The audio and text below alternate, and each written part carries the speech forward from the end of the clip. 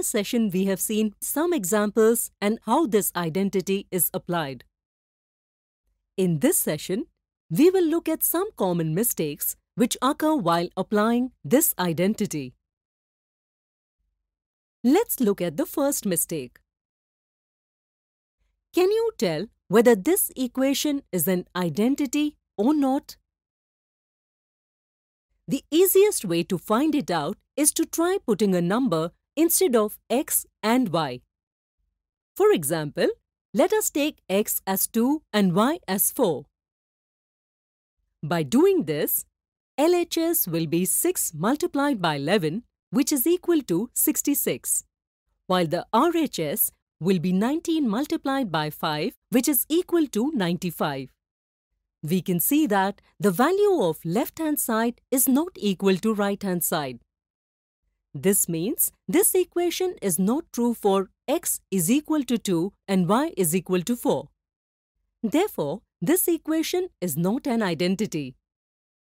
We know that an equation which is true for every value of the variable in it is called an identity. Let's move on to the next common mistake.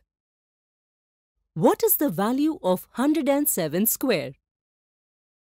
In the previous session, we have learned how to find the square of such numbers. First, we'll write 107 as 100 plus 7. Then we will find the square of it.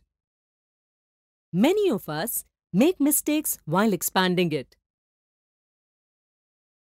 We write 100 plus 7 square as 100 square plus 7 square. But this is incorrect. Remember that it is an identity.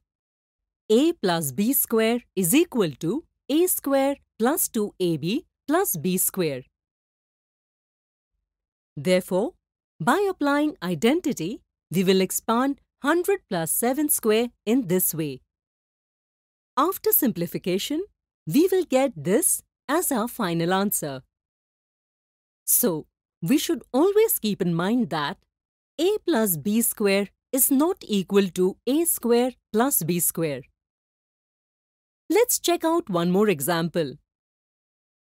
What is the value of x square plus y square the whole square? Which option is right? Most of us think that the option A is correct. But this is an incorrect answer. While solving this, we think that x and y are already squared. So according to this identity, we write the answer as x square plus 2x square y square plus y square. But notice that here a should be x square but not x.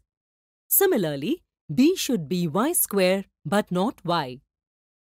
As you can see here, we have not found the square of the first and second terms.